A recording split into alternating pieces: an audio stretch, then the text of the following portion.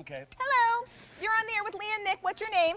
My name is Sue from California. Hi, Sue. How are you? That was great, Sue. How are you?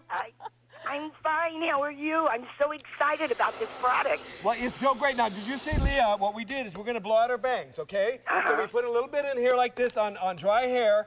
Yeah. We run that through there just like that, just to show you how it works, okay? Yeah. This is not a circus work, but it works. Now, watch this.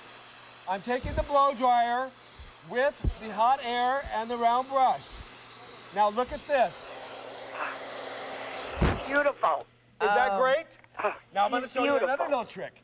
Leah loves this little side here to be really sexy. So what we've done here is we've taken this like this. Watch this. Is this your first time using the flocker, Sue? Yes, yes. I bought it for my sister-in-law and I to share.